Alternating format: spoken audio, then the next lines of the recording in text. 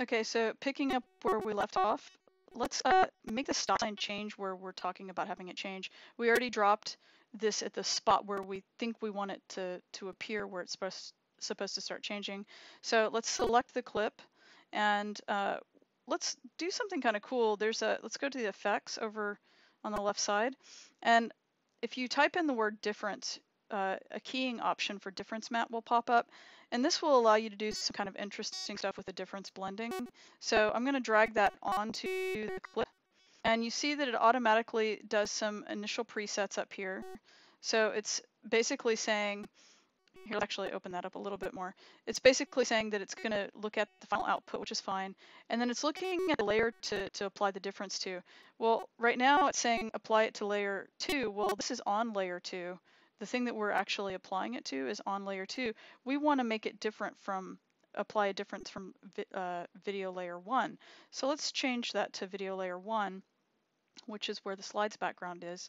And then we'll leave it on center, and then let's change the tolerance, and let's and also the softness, and we'll raise this up some and see kind of how it starts to degrade and disappear a little bit. It's kind of interesting, and then we can soften it up too, so that it has like a really soft look. And let's just turn this down a little bit so it's not quite so harsh, like somewhere around here. And let's turn the softness up somewhat. And you can start to see that it's blown out a little bit, so maybe that's a little bit much, or we could have it like really start to disappear. And we could also see what happens if we adjust the blur as well. But anyway, there's some different things that you can kind of do to fool around with it. And so let's just see what happens whenever we do that. They also inspire change to stop. I'd like to. And then maybe where it actually says stop, we can actually have the stop sign disappear. So let's try that again. Stop. Okay, and then I'm going to scroll this up a little, or move this up a little bit, so that I can actually see where the word stop ends, which is about right here. And then what we can do is we can bump this back, trim it, and let's see if that works for us. So inspire change to stop. I actually think that I want it to happen at the beginning of the word stop. Let's see if that's where it is. To stop.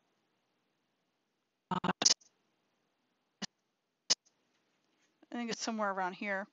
So let's try bumping that back. So trim it. Let's see how that sounds. They also inspire change to stop. Okay, so it's pretty close. It might be just a little bit. Here, I'm going to expand the timeline so I can actually see better what's going on.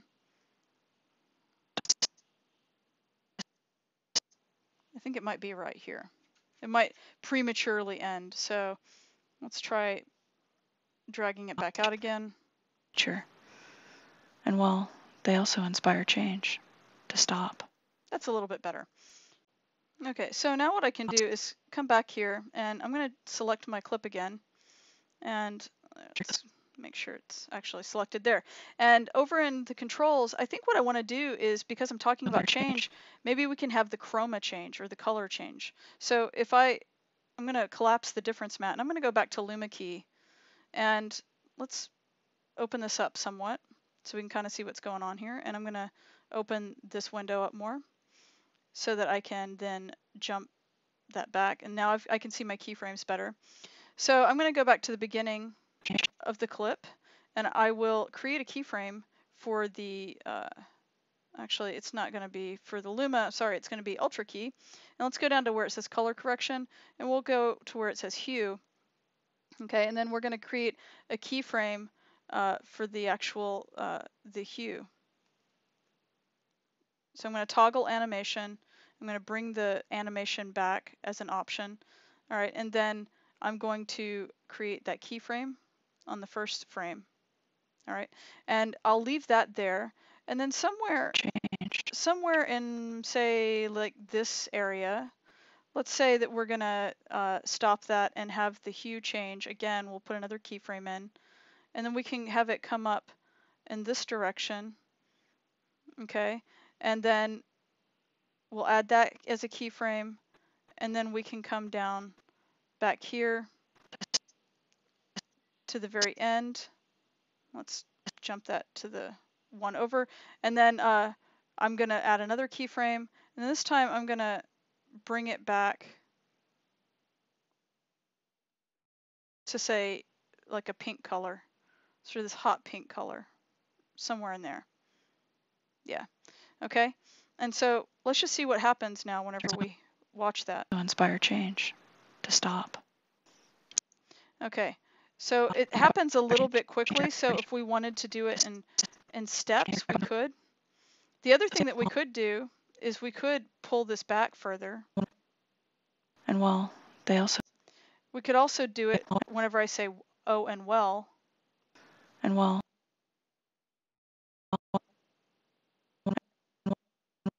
somewhere like here. So if we move the clip back, we can see what happens. Well, they also inspire change.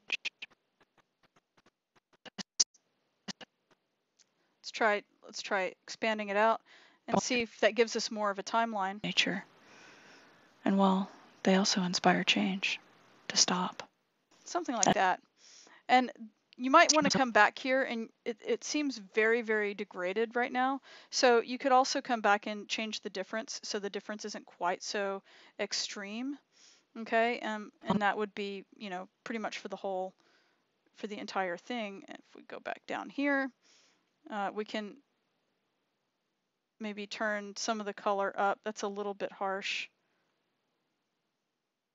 Like somewhere in here maybe. Let's see what that does. And well, they also inspire change, to stop. Okay, and so if you wanted more steps for the color changes, we can go back and we can add more steps. So we just need to add more keyframes.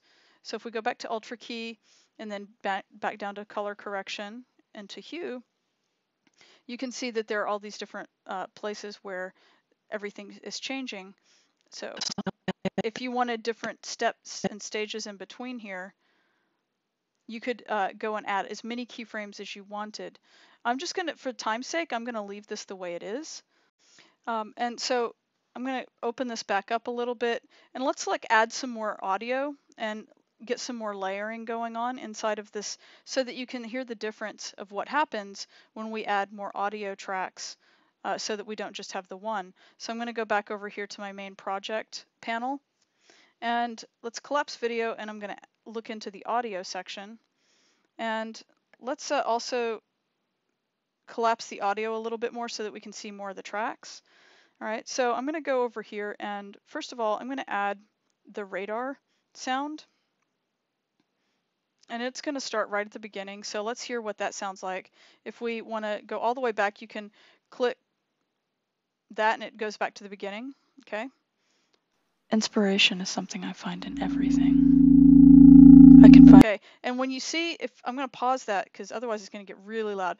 Over here in the right side where the audio meter is, you can see how it's getting in the red. So this file is way too loud. So the first thing that I'm going to do is I'm going to select it. And by the way, you'll notice that this has, it looks like 2 channels. That's because it has a right and a left channel, and it's in stereo. I'm going to leave it that way. I don't want to turn it into a mono channel because I like the idea that it has 2 different channels for, you know, 2 different ears. Okay, so I'm going to select that, and I'm going to come back into the effect controls up here in the left, top left, and I'm going to expand out volume and then level, and then for the entire track, I'm just going to lower the sound level a lot. Let's try that.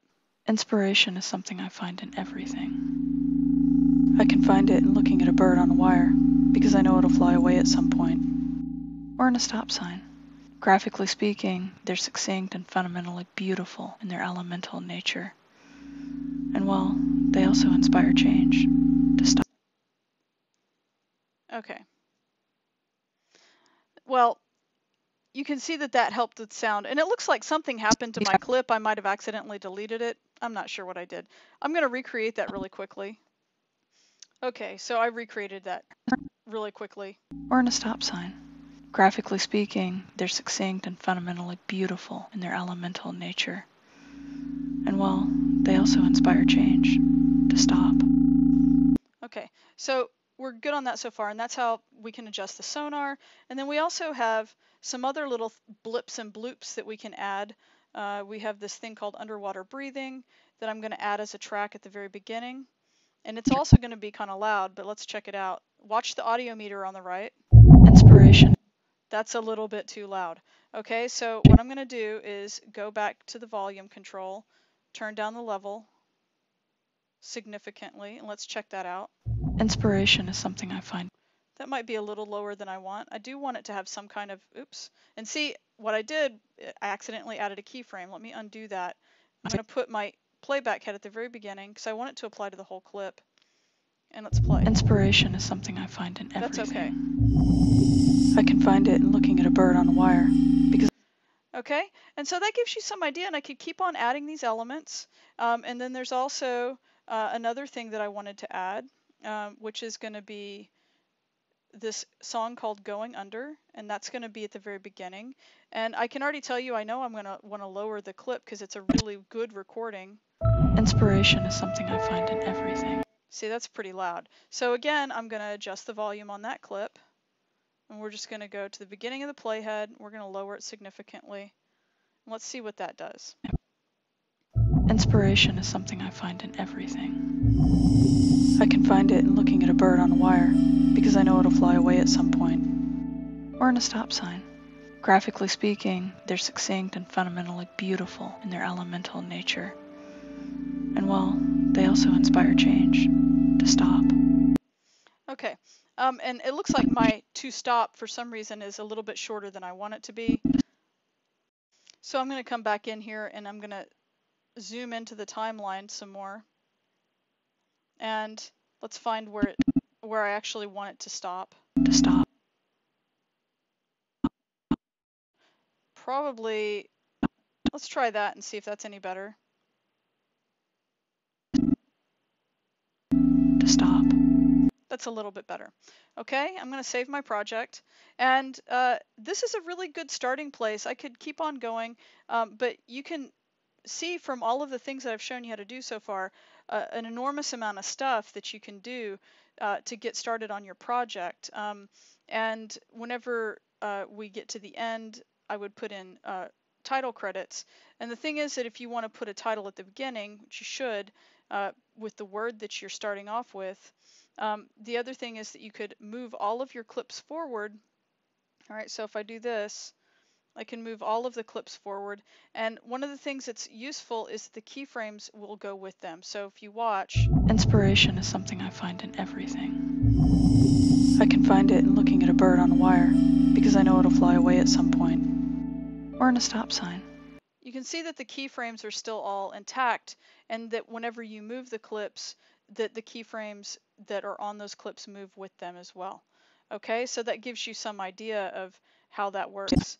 But if you wanted to add, you know, some frames at the beginning that are going to be for your title, then you can do that.